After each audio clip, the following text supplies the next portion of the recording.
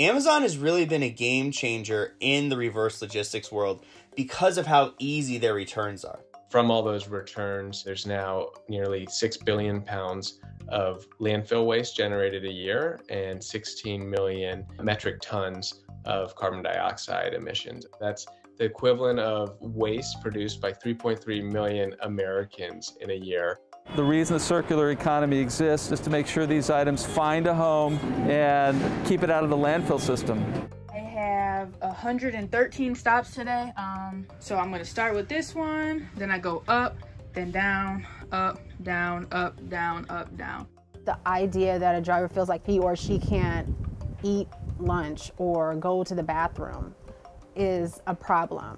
I've been tired, exhausted, long days. People are hitting folks in crosswalks. They are hurting their own bodies because they're so afraid of losing their jobs because they have to get these routes done.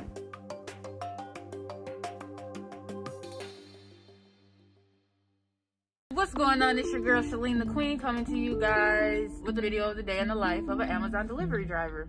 I have 113 stops today, so I'm going to start with this one, then I go up, then down, up, down, up, down, up, down. Delivering packages for the world's largest e-commerce company is a monumental job, especially with this month's annual Prime Day sales event. I've been tired, exhausted, long days. Shalene Williams and 115,000 other drivers are part of Amazon's solution to the most expensive part of a package's journey, getting it that last mile to customer doorsteps. This is where I used to load out, 210 right there. We spoke with current drivers and took a ride with former driver Adrienne Williams to see where she delivered for Amazon from November 2019 to July 2020. I would average between like 150, 180, sometimes 190 packages. Since 2018, Amazon has been building out its network of these independent contractors, delivery service partners, or DSPs. With more than 2,000 of them across the US now, DSPs helped Amazon reach notoriety for extremely fast shipping. There's a lot of aspects of the job that are really enjoyable. You get a lot of exercise, the customers are really happy to see you, they're getting whatever the heck they ordered, but there's things that need to be fixed. From urinating in bottles to running stop signs, routes that lead drivers to run across traffic, dog bites, and cameras recording inside vans at all times, DSP drivers have voiced big concerns, largely tied to the relentless workload required to meet Amazon's one-day shipping promise. The expectation is just go, go, go, go, go at your own cost. Historically, Amazon relied heavily on UPS, the Postal Service, and to a lesser degree FedEx for the heavy lift of last-mile delivery. It was 2013. They had a holiday season, was a fiasco in terms of late and missed deliveries. A lot of it had to do with weather. A lot of it had to do with Amazon dumping massive amounts of volume at the last minute on UPS and to a lesser extent FedEx. But it was at that point that Jeff Bezos said, we can't entrust this business entirely to other people. So Amazon built an in-house network called Amazon Logistics. It's grown to include everything from semi-trucks to Amazon airplanes, individual flex drivers, and since 2018, fleets of vans run by delivery service partners, or DSPs. Amazon pretty much has control over the operation. It's Amazon's vans, it's Amazon's insurance, they're providing it at a discount. Amazon wants entrepreneurs. They need drivers. They want to control as much of the delivery process as they can. These small contractors allow Amazon to oversee deliveries in regions all over the country without directly hiring any employees. Amazon fights tooth and nail to maintain the status quo that these are contractors, they're not employees, because if they are employees, then you've got to pay them benefits, you've got to pick up their expenses for uniforms, trucks, what have you, and then Amazon's cost structure changes. And if Amazon's cost structure changes, so will yours. They have built up their operation very, very quickly, largely because they were able to build a last mile network using third-party DSPs instead of having to go out and hire all these people and put them on the books themselves. Amazon Logistics also allowed Amazon to avoid paying outside carriers for the majority of shipping.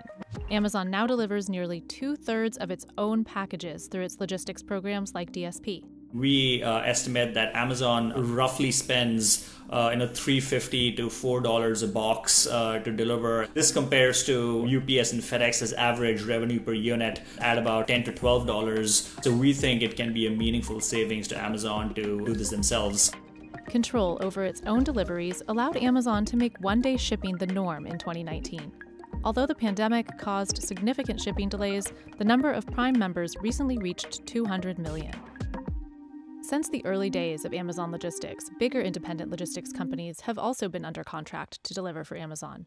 But in 2018, Amazon went after a wider regional reach by launching the DSP program, with special deals for small businesses with fleets of 20 to 40 vans and 25 to 100 employees. To get the program off the ground, Amazon purchased 20,000 dark blue Mercedes Sprinter vans to start, leasing them to DSPs at a discount.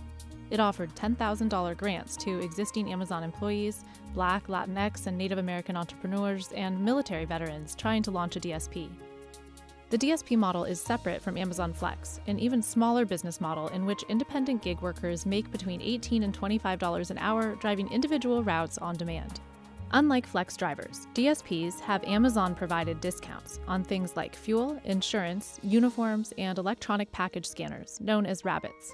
The DSP is responsible for almost everything else, from maintaining the vehicles to hiring drivers and providing pay, benefits, and overtime. It's cheaper. It gives them more flexibility. They don't have work rules to abide by. You, the contractor, want to provide benefits to your drivers, go ahead. Amazon will not do that. Amazon offers terrific deals to people. One of the reasons they're able to do that is they don't have the cost structure that a UPS has.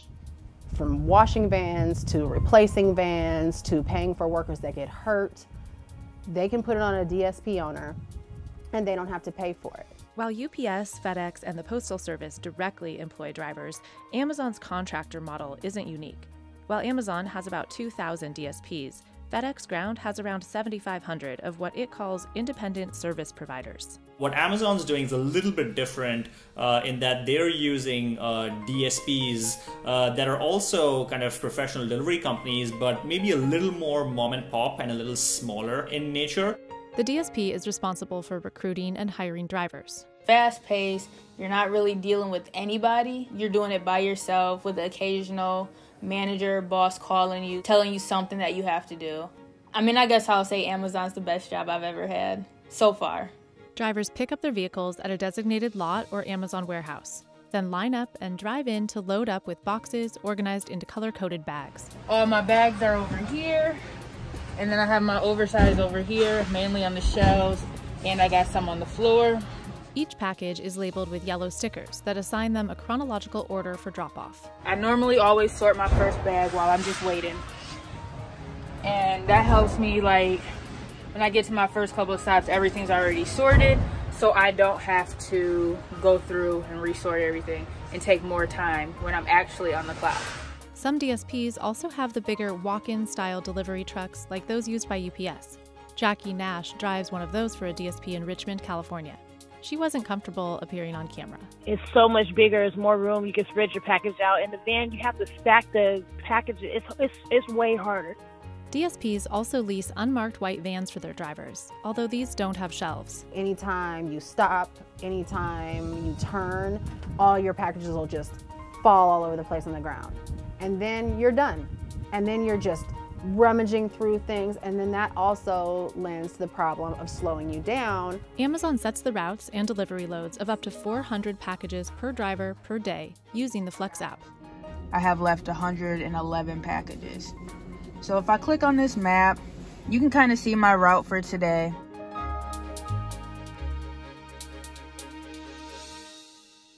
Amazon estimates it costs as little as $10,000 to start a DSP. Amazon pays the DSP per route and says annual profits can range from $75,000 to $300,000. But the DSP business can be a tough one. Amazon is not about making money for anyone but Amazon. It's very hard for a contractor to generate a lot of profit based on what Amazon is charging per parcel. And also the workload is very, very intense. 10, 12, 14 hours a day, a lot of stops, a lot of deliveries. CNBC reached out to several DSP owners, although none would talk on the record. Despite requests, Amazon also did not provide interviews with DSP owners or drivers. During the pandemic, Amazon sales have smashed earnings expectations, and it's hired more than 400,000 people. But DSPs didn't always share in the success. Some turned to federal aid to make it through, receiving at least $1 million from the Paycheck Protection Program. But the pandemic was certainly a popular time for drivers to join the program, like Shalene Williams, who started driving in April last year. So I just debriefed from my route today, and Amazon has some snacks up for us. One October 2020 survey of 1,500 delivery drivers found that 63% joined in the last 6 months. According to Indeed.com, Amazon driver pay averages around $18 an hour, about $1.50 above the national average. Shalene Williams makes $15 an hour. Adrian Williams made $20 an hour. Jackie Nash makes $20.25 an hour. Nash is trying to get a job at UPS. They pay way more. They top out at $38. They got raises every 6 months. They do not slave you with all these packages, and they're a union. Who does not want to work for a union? And their benefits are excellent. UPS drivers belong to the Teamsters. Meanwhile, union presence at FedEx is minimal. Because DSPs are contractors, it's hard for them and their drivers to unionize. You will never have Amazon approach the same model as UPS does, because Amazon would have to price Prime at like $250 per person. Not being subject to union work rules, union wages, gives them a lot of flexibility to pivot on a dime, and they do. The arm's length relationship also gives Amazon the power to sever the contract with a DSP or a driver at any time. This provides Amazon some insulation from the inevitable risks of the shipping industry, like botched deliveries, accidents, and even deaths. In 2016, an Amazon driver struck and killed an 84-year-old grandmother in Chicago. Her family brought a lawsuit against Amazon and the contractor, alleging that Amazon put excessive pressure on drivers to deliver on time. 2 more deaths occurred in 2018. The little corners that you cut are very dangerous for both you and the community around you. People are busting their ass driving way over the speed limit. People are running through stop signs, running through yellow lights. Everybody I knew was buckling their seatbelt behind their backs, because the time it took just to buckle your seatbelt, unbuckle your seatbelt every time was enough time to get you behind schedule. A 2019 ProPublica report found Amazon's contract drivers were involved in more than 60 serious crashes since 2015, at least 10 of which were fatal. In court, Amazon has repeatedly said it's not responsible for the actions of its contractors. Delivery is also an inherently dangerous business for drivers from any company. Of the 5,333 occupational deaths in the U.S. in 2019, more than 1,000 of them were drivers.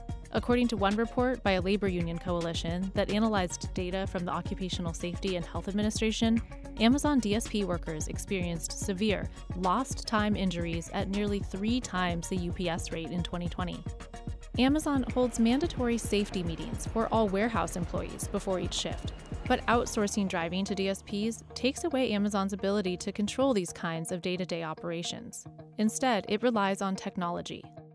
Amazon tracks safety metrics with its Mentor app, which scores drivers on behavior like speed, braking, and use of mobile devices. It uses collective driver scores to rank a DSP from poor to fantastic plus, offering bonuses for high-scoring DSPs. It was more of an emotional drain, like a mental drain, because you were always afraid of, like, what was my mentor score going to say for the next day? Did I get caught doing something wrong? Did something get scanned incorrectly? If you can see right here, mine is at 4 something, and they said my driving on Thursday was risky. AI-enabled cameras in some vans have 4 lenses to watch the road, both sides of the vehicle, and the driver. An Amazon instructional video says it's recording 100% of the time. I just don't feel like I should be watched 8 to 10 hours out of the day. They say it's for safety, which I can kind of see. Like, if we were to get into an accident, they want to see what we were doing inside the van. But it just seems like it's more so to kind of make sure we weren't in the wrong. They could try to pin it on us. The camera's AI software can activate audio alerts if it detects one of 16 different safety issues, such as failing to stop at a stop sign, wear a seatbelt, or pay attention to the road. Distracted driving. If I make a hard turn or something, or try to grab a phone or something, like you can hear them say, distractions. Some drivers told us the cameras do provide a sense of safety under certain circumstances, like around aggressive dogs or customers. The camera that's facing out that can see the road, I feel that's a good part of the camera, because if you pull up to a customer's house, if there is an altercation, if the altercation is on the camera feed, they can go back, review the camera, and then take action that way. Shalene Williams has been bitten by dogs on her routes. Once, she had to go to urgent care, but waited until after she delivered all her Amazon packages. The first leg it bit, it didn't break skin or anything. But the second time the dog bit me, it definitely broke skin. I made sure to tell the homeowner and everything, and then I had to go to urgent care after my shift. I wasn't gonna cause one of my colleagues to have to come save me. So yeah, I finished my route and then went after. In a statement, Amazon told CNBC, "Safety is our top priority, which is why we've been investing in driver safety for years, including industry-leading camera-based technology in our vehicles that reduces accidents by 48%. We also use sophisticated technology that plans drivers' routes, and in fact, more than 90% of drivers finish their routes before their scheduled time."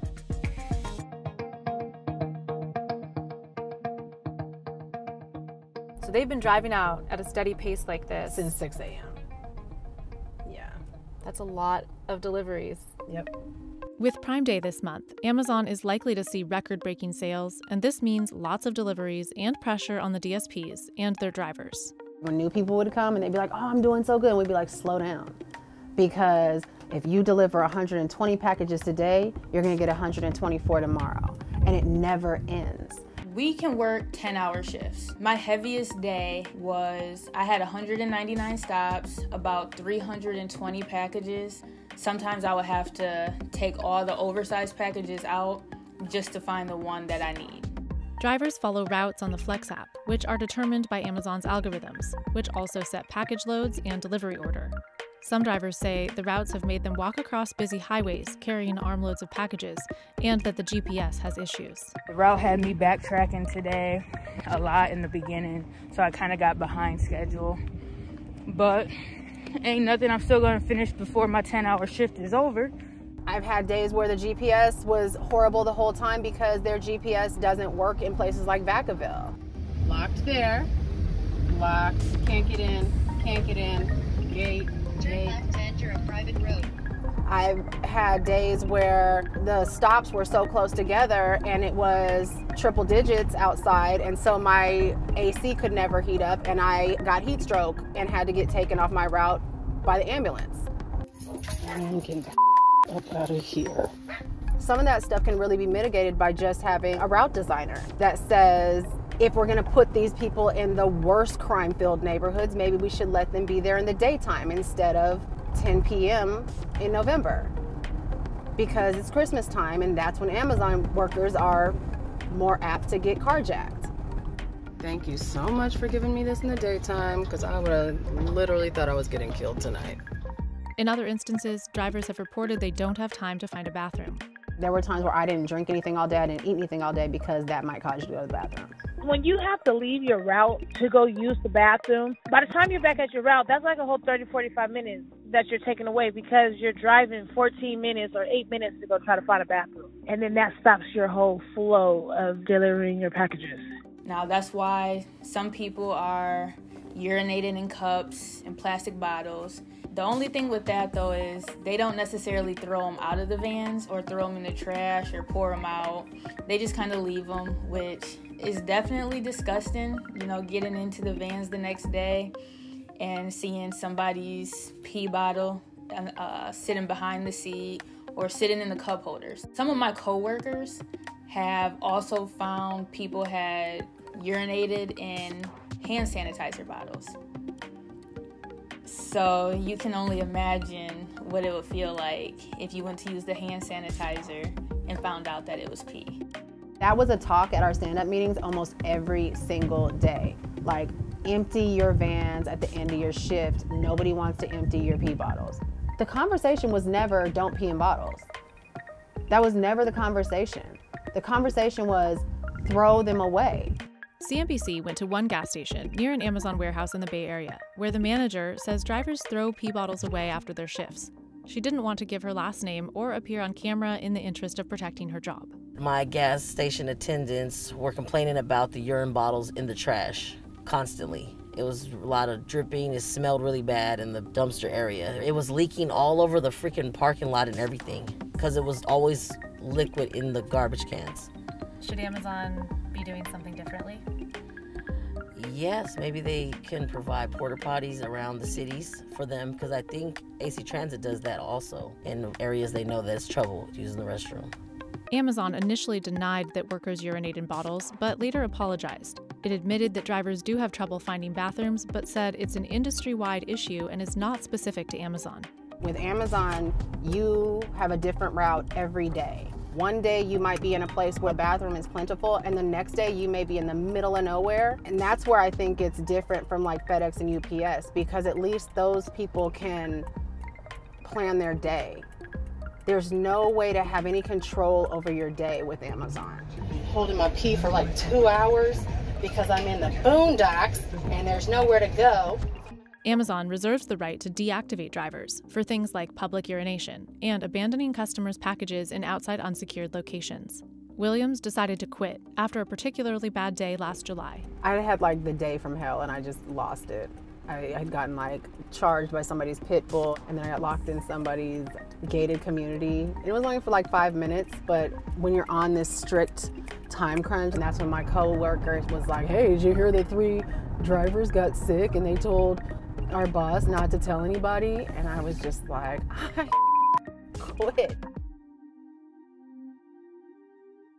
A new feature of the Flex app pings drivers when they're supposed to take breaks and reroutes them back to the warehouse if a driver has been logged on for too many hours. I wouldn't say it's kind of any riskier or any worse or any more of a challenge than honestly, any other form of delivery.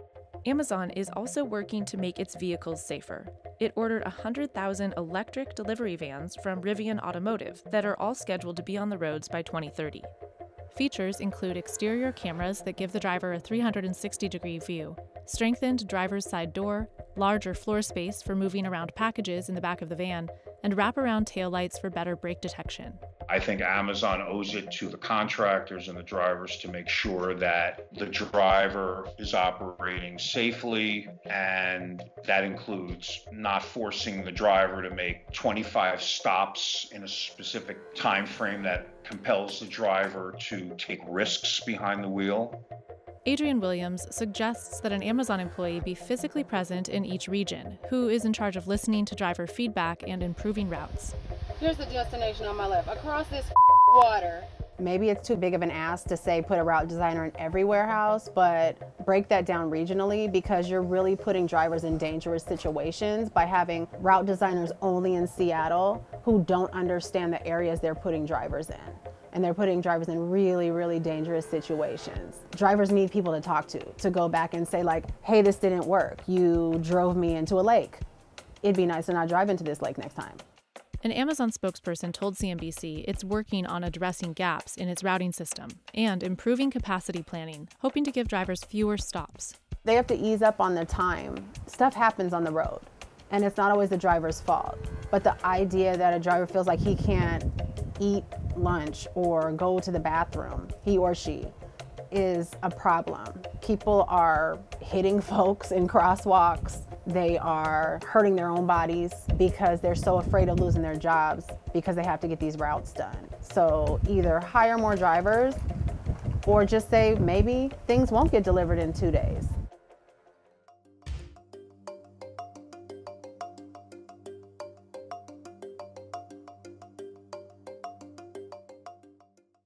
Sending back an online order has never been easier. It's often free for the customer. Refunds can be instant. You can drop off Amazon items at Kohl's, UPS, or Whole Foods without boxing it up or even printing a label. Sometimes Amazon even tells you to keep it. But the truth is, there's no such thing as a free return. Somebody has to pay for that. And it's falling back on either Amazon or the third-party seller. It comes out of their bottom line and inevitably makes prices go higher. In 2021, $761 billion worth of merchandise was returned, and more than 10% of those returns were fraudulent. And sellers told us they simply end up throwing away about a third of returns. From all those returns, there's now nearly 6 billion pounds of landfill waste generated a year and 16 million metric tons of carbon dioxide emissions. That's the equivalent of waste produced by 3.3 million Americans in a year. UPS predicts a 10% increase in returns compared to last holiday season, meaning more waste and expense for all online retailers. At the head of the pack, Amazon has received mounting criticism over the destruction of millions of items. Now Amazon says it's working toward a goal of zero product disposal. It started refurbishing, reselling, and now sending pallets of returns to be auctioned off on the booming liquidation market. I thought I was getting a return box. Turns out I got a 423-pound pallet. Coffee makers 8 and 9, couch cover number 3, couch cover number 4. As unwanted holiday gifts flood the market, we wanted to find out what really happens to e-commerce returns.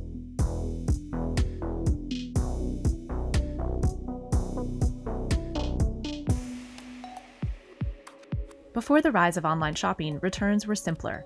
Buy from a store, return to the store, the item is inspected and usually put back on the shelf.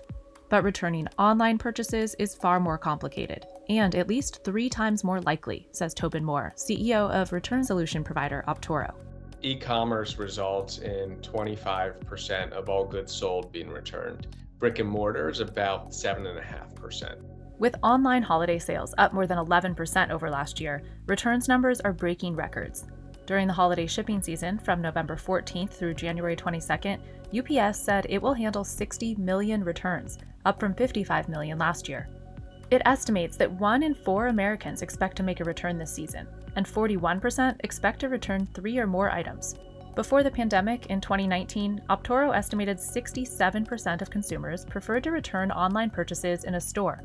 By October 2020, 60% preferred shipping items back. This year, we're expecting $120 billion of returns from the holiday season, and that number was at about $100 billion pre-COVID in 2019.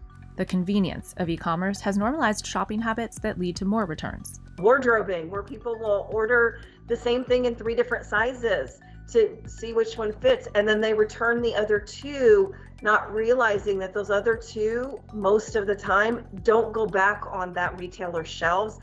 Categories like apparel see really high return rates in the tens of percents.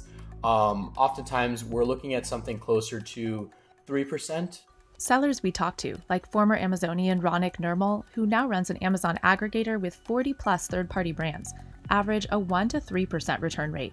Amazon wouldn't share overall marketplace returns numbers, but they're higher than Amazon anticipated. Here's an item we got. It's a garland. Micah Clausen has been selling party supplies and home decor on Amazon since 2007, now at $10 million in annual sales there. After Christmas, he got a message from Amazon that some of his unsold inventory, elf hats to be specific, would be stored in temporary on-site locations because of higher than expected volumes of customer returns. I guess it's sitting out in a trailer in their parking lot, and they can't grab it easy and ship it back to us. Amazon has since resolved the storage issue for Clausen, but it also just raised its seller fees on January 18th. We were making $4 on a sale. It was a 4-pack, so we're making $1 a hat. Anything I don't sell, I lose $1.50 on just to get them back in my warehouse. I'm not paying storage on. That gets to the point where that's going to probably wind up being a discontinued item. Amazon has a lenient returns policy for the holidays, allowing most items purchased since October 1st to be returned through the end of January. Amazon and its sellers, like Joe Stefani, also increasingly let customers keep returns. So if you buy, let's say, a $9.99 sticker, if it costs us, let's say, $3 to make it, it's obviously a lot cheaper than the $5 to $6 it would cost to get the item back officially to us. The return process can cost up to 66% of the item's original price. And as the supply chain crunch boosts the price of transport and manpower too, that cost of returns is up more than 6% from last holiday season. Last year, we estimated it cost us between $75,000 and $100,000 in returns. So you're talking about some serious money. And then there's bad actors who take advantage of the increasingly no questions asked returns process, something America Martinez has seen during her returns center work at Amazon, where she's worked every holiday season since 2017. I had some Beats headphones somebody sent. Those are expensive, and it looks like the box was not open. But if you look closely, the factory seal had actually been opened up. And so I just opened it up. I looked inside the box, and there was just a cheap set of headphones inside. It's a shower curtain. Like, some of this stuff looks and smells like it was actually used, and then they just went and returned it 30 days later.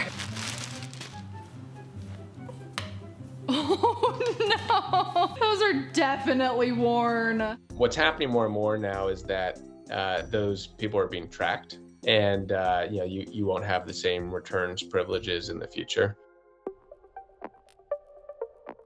Legitimate or not, each return goes on a winding, costly reverse logistics journey, adding to carbon emissions at each node. This is true even when an item bought on Amazon is returned to a store, because there's no place on the Kohl's shelf for that item not originally sold by Kohl's.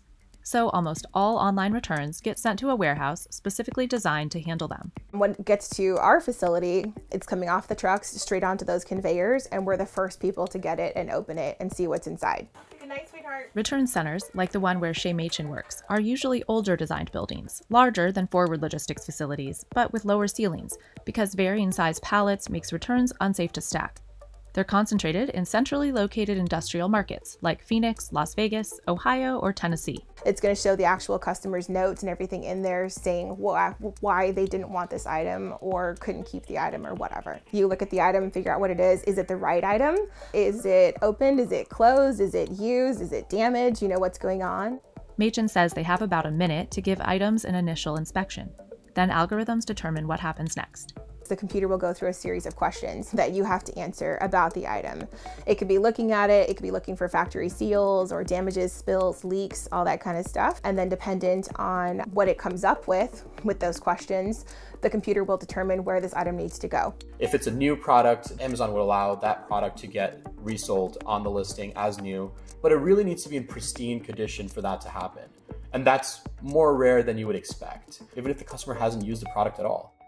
When it can't be sold as new, Amazon gives the seller up to 4 options for what can be done with a return, each with a fee. Return to seller, disposal, liquidation, or by invitation only for now, FBA grade and resell, which we'll get into later. With that first return to seller option, the return leaves the Amazon warehouse for several more legs on a truck, plane, or cargo ship. It heads back to the seller for further processing. Then it could head back to another Amazon warehouse for sorting and repacking. Then on to a new customer, who could always choose to return the item again. You're essentially forced to decide if you want to recall that inventory to your warehouse, which is an expensive process, repackage it yourself, and then ship it back into a warehouse to sell, which doesn't make sense, I would say 80-90% of the time. Or you could choose to dispose it. Disposal is an all too common fate for returns from many of the biggest online retailers. Amazon says it sends no items to a landfill, but as a last resort sends items to energy recovery. This means it's burned.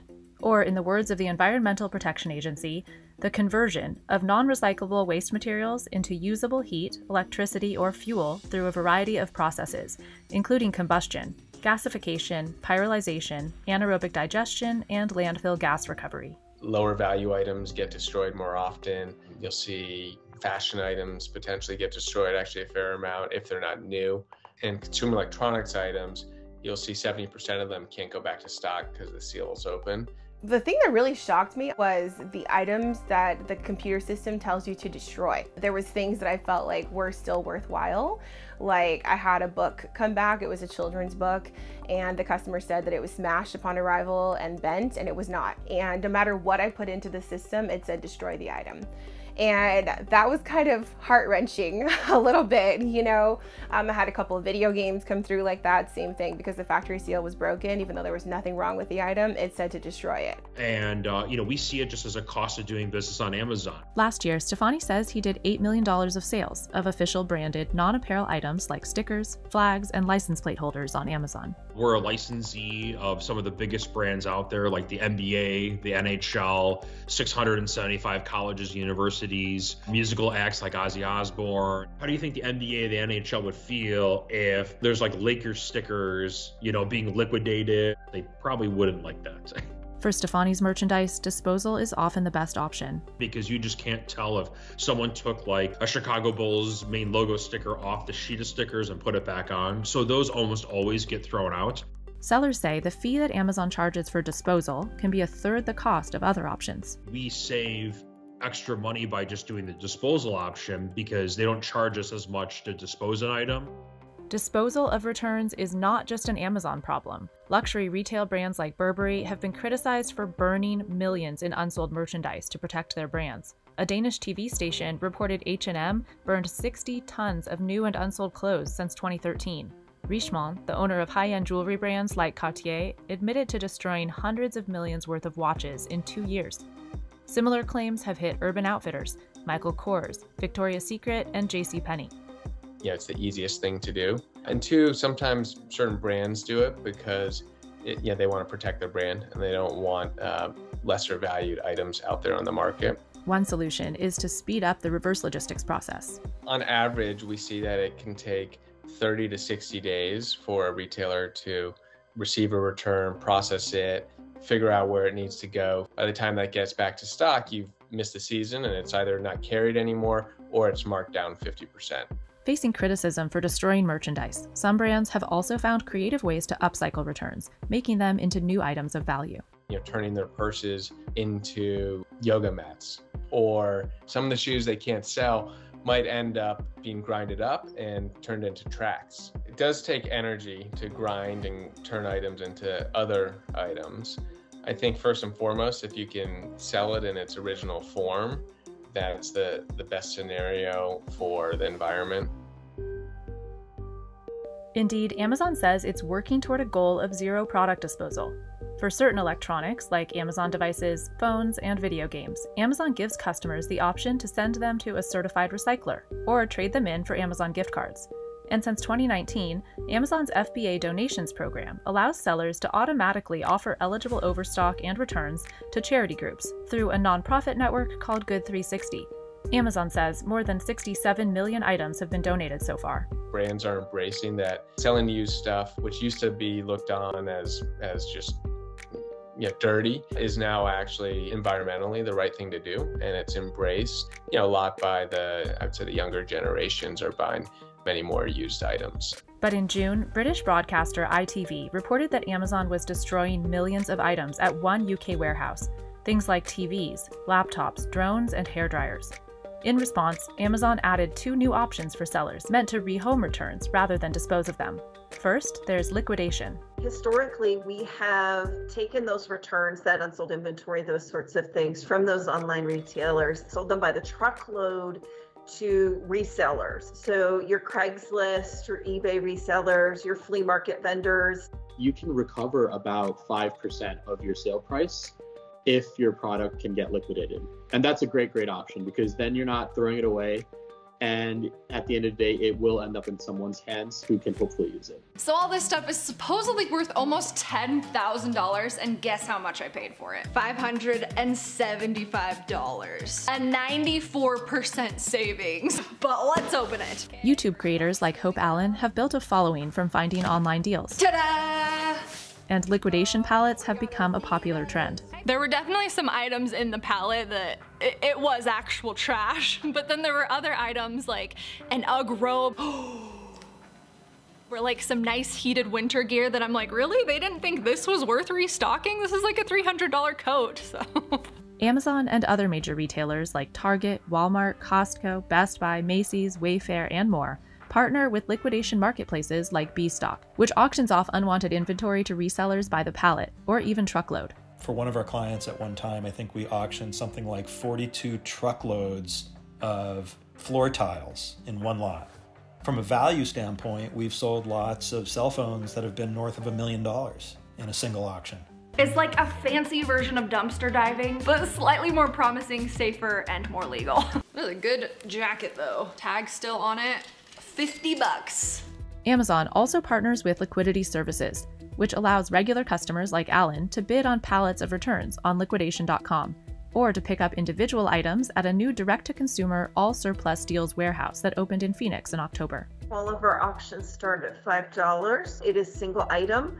We have a lot of furniture, a lot of baby products, baby gates, quite a bit of electronics, and then outdoor and fitness, lots of bikes. The fourth and final option Amazon is trying out is an invitation-only grade and resell program for certain returns. Amazon gives the item a grade, like new, very good, good, or acceptable, then resells it on special sections of its site. There's warehouse deals for used goods, Amazon Renewed for refurbished items, Amazon Outlet for overstock, and a tongue-in-cheek daily deal site called Woot that sells a $10 bag of crap and describes itself as a wild outpost on the fringes of the Amazon community. These are a really good way of handling returns in a more sustainable way rather than destroying them or putting them in a landfill. It's definitely changed my mind as far as how much I shop. Now when I buy something and I don't like it, I usually try to figure out something else to do with it, like give it to a family member or resell it to somebody that I know would like it rather than like return all the time.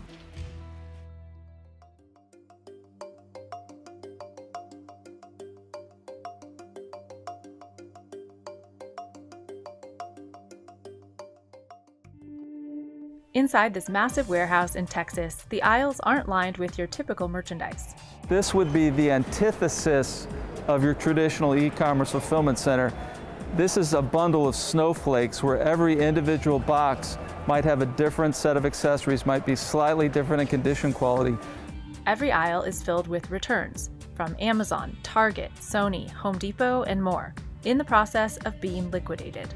These liquidators are coming in and they're buying up all of this product in bulk. They're then packaging it, palletizing it, and reselling it. So it's turned into a much bigger portion of the industry than we've ever seen before. Liquidation used to exist on the fringes of retail. The liquidation marketplace used to be two people in a truck coming into the back of a warehouse store with cash on the barrel, trying to have special deals for special people. It was very unsavory, very unregulated. We would shake hands with people at our trade shows and you'd want to go wash your hands afterwards. It was low-life buyers. And now it's been raised to a new platform by companies like Liquidity Services. We went behind the scenes at Liquidity Services to see how the only publicly traded liquidation company is helping turn the industry around. We've sold road paving equipment, entire gymnasium floors, scoreboards, postal trucks. We've sold delivery vehicles for utility companies. Retail is in the midst of a transformation. Fueled in part by the pandemic, online shopping was up more than 11% this holiday season. And with returns on average 3 times more likely for online purchases, a record $761 billion of merchandise was returned last year. Returns that aren't sent for liquidation are often destroyed, incinerated, or sent to landfills. The reason the circular economy exists is to make sure these items find a home and keep it out of the landfill system. Now, amid mounting pressure on retailers to do better, and a supply chain backlog causing a shortage of new goods, there's a boom in the secondary market. Liquidation hasn't just gone mainstream, it's a $644 billion business. And in 2008, it was $309 billion. And now it's $644 billion. So it's more than doubled over the last decade. This warehouse is 130,000 square feet, and we'll do between 15 and 20 truckloads of product a day through this building. We take you on an exclusive tour inside the wild, booming business of processing and reselling excess and unwanted goods on the secondary market.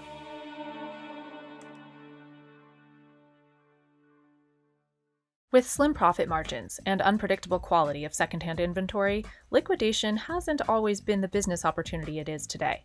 A lot of this used to be controlled by the mafia. It's a good way to hide money, honestly, because nobody's looking at returns. Especially 40 years ago, no one was looking at returns.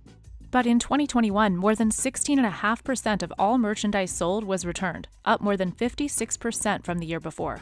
For online purchases, the average rate of return is even higher, at 20.8%, up from 18% in 2020. Processing a return can cost retailers up to 66% of an item's original price. I would suggest that it's possible part of the inflation is these huge amount of returns that have to be sold at a loss is detracting from the profitability that a company normally has, and they have to raise their prices. And then there's the environmental cost. U.S. returns generate an estimated 16 million metric tons of carbon emissions and create up to 5.8 billion pounds of landfill waste each year. And retailers like Amazon, which says it doesn't send any items to a landfill, incinerate some returns as a last resort. But sustainable shopping options are a growing priority for younger shoppers. Buying one used item, it saves 82% of its carbon footprint. The boom in liquidation is really fueled by consumers wanting to buy those items, and so it makes no sense to throw them in the garbage. They should be safely put back into circulation. What's become a huge pain point for one retail sector is big business for another. Today, there are thousands of liquidation companies. The biggest ones contract with the Amazons and Targets of the world to receive returns in bulk, then sort, process, and sometimes refurbish them, then auction them off as individual items, pallets, or truckloads to other resellers or to individual consumers, like a growing segment of YouTube creators who've gained a following by unboxing returns pallets. It's like a fancy version of dumpster diving, but slightly more promising, safer, and more legal. This is a good jacket though. Tag still on it. $50. Other resellers have side hustles on sites like eBay or Poshmark. Some of the auctions I've done, nobody else is bidding, and that's when I get really nervous that maybe this box isn't gonna be that good. And then there have been other ones where people are just going crazy and it's a full-out bidding war. So this item here, it's probably gonna go where and auction off for what kind of price? This probably has anywhere from $10,000 to $15,000 of retail value, and we're gonna sell that for anywhere from $3,000 to $5,000. Bill Angrick founded Liquidity Services in 1999 with $100,000 of his savings. My father and I used to pick up used books. Fast forward to the start of eBay, we realized that a marketplace model can create value for virtually any type of used item.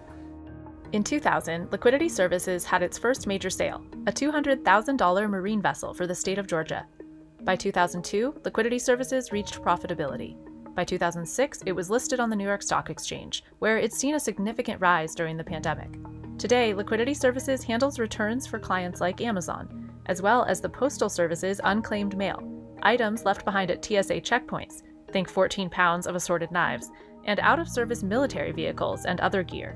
7 distribution centers focusing on this circular economy challenge for e-commerce retailers with over 1 million square feet of space, and we've now eclipsed over 4.8 million buyers on the platform. When pallets of returns arrive at this Liquidity Services warehouse in Garland, Texas, just outside Dallas, the first step is to unwrap it and figure out what's inside, and recycle all that packaging. This machine here is a styrofoam densifier, and it takes a full pallet and a half of styrofoam and it condenses it down into this 20-pound block of melted styrofoam, which then they send out to a third party, which blows it back up into packing styrofoam again. Cardboard, we probably do about 200 tons a year of cardboard recycled, 20 tons of styrofoam a year, and about that same amount in electronics recycling. We scan an air item to come in and make sure that they can put it as a manifest. Items are sorted by workers like Carlotta Barnes, who's been at the Garland warehouse for 9 years. We take it out and make sure that the product is okay to sell. When items are ready for resale, they're wrapped back up. We got a couple Christmas trees, we got some decorative pillows, some furniture, a desk maybe. How much is something like this probably going to auction for? So it's going to start for $100 on liquidation.com, and then the market is really going to set what that is going to sell for. They're stacked into aisles, awaiting their turn for auction on one of Liquidity Services marketplaces. There's liquidation.com, where pallets of returns and some individual items are auctioned off to the highest bidder. Secondipity for direct sale of individual items, and GovDeals for those unclaimed packages, TSA items, or outdated military equipment. While Liquidity Services is one of the biggest liquidators, there are thousands of companies in the booming space.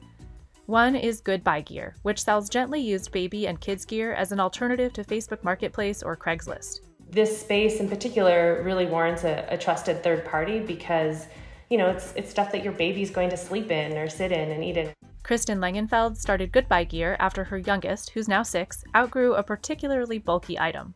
It's $150 to buy it brand new, and it was amazing for the few months that she used it, and then after that, zero use for it, you know, and this big eyesore in the middle of your room. Another big player in the space is B-Stock, which runs branded liquidation marketplaces for huge clients like Amazon, Walmart, Home Depot, and Costco. We sold somewhere in the vicinity of 150 million individual items last year.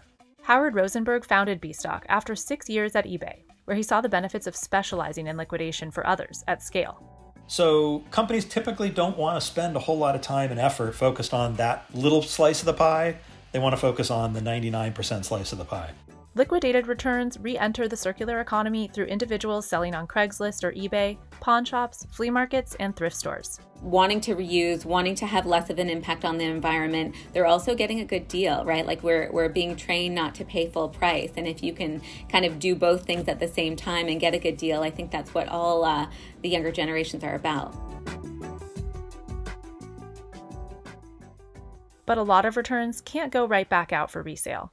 You can see it still has plastic on it from the original manufacturer. And so we know this is a very new unit, never been used, but it was damaged during shipping. And what we can do is replace this glass with a donor glass from a unit not functioning. The refurbishment department is a big part of Liquidity Services business. And there's a lot of TVs here. How many are you doing every day, would you say? We do about 100 TVs a day, and they sell for anywhere from 60 to 70% of retail. My youngest has come and, she's amazed by the machines and she's asked a couple of questions. Stephen Boykins relocated with 3 of his 4 kids to manage the Garland warehouse. He's been with the company 6 years. I try to explain it to her to where she understands, and it's like, hey, when you have kids, this directly will affect you and your kids. This little piece of the operation that no one thinks about will have a vast effect over the next 50, 60 years. Gen Z shoppers, like Boykins' kids, have led a push for more sustainable retail options, boosting the overall popularity of secondhand shopping across all generations. In a survey of 1,000 consumers, 81% of baby boomers participated in resale in 2021, up from just 39% in 2019. Refurbished electronics have also gained popularity because of the shortage of new goods. When we get our refurbished product, we get really good recoveries back from it. So probably 80 to 100% of recoveries, depending upon the seasonality in the market. But right now, the market is very strong because of the supply shortages on the forward side. Refurbished consumer electronics like noise-canceling headphones or HP laptops are in high demand, but also high-end refurbished items like the machines used to make microchips. We've seen Fortune 500 companies access used equipment on our marketplace because the time to ship is shorter in the circular economy than originating a newly manufactured good, putting it on a vessel, transporting it across the ocean to a port that's likely backlogged for 6 to 8 months. And as the secondary market grows, many retailers are now selling refurbished items directly. Amazon has entire sections of its site devoted to this. There's warehouse deals for used goods, Amazon Renewed for refurbished items, Amazon Outlet for overstock, and a tongue-in-cheek daily deal site called Woot that sells a $10 bag of crap. Best Buy now has an online outlet where it sells open box appliances and TVs, and HP has an outlet with refurbished computers and more. We're going to remanufacture it and remarket it with an HP warranty, or we're going to sell it as is to a certified contracted partner who will then either remanufacture it themselves and sell it with their third-party warranty, or part harvest it and sell the parts. The liquidation boom has spawned another trend too. Hundreds of bargain bin stores are popping up all over the country, with names like Dirt Cheap and Treasure Hunt Liquidators, where dozens of customers line up, sometimes even camping overnight to get first pick after weekly drop-offs of liquidation pallets. They dig through bins and bins of returns in search of trending items they can flip for a profit. Stores like Big Lots, Bargain Hunt, Ollie's Bargain Outlet, etc., all of these stores, and then eBay, and even Amazon has gotten into it, so they're selling the returns back to consumers because, again, 90% of the time, nothing wrong with it. Liquidity Services has its own take on the direct-to-consumer trend. At the company's new all-surplus deals warehouse that opened in Phoenix in October, customers pick up items they've won in online auctions that usually start at $5. This is especially helpful for liquidating bulky items like kayaks. But something like that is going to be very expensive to ship, no? Because it's so big. That's the beauty of our fulfillment center network. We can take these items back directly from consumers and then have consumers bid online and pick up at our warehouse. Angrick plans to open a second All Surplus Deals warehouse in Dallas later this year. The more people discover that, hey, there's nothing inherently wrong with this product, I trust the marketplace that sold it to me, I can save significant dollars, that's really benefiting all parties.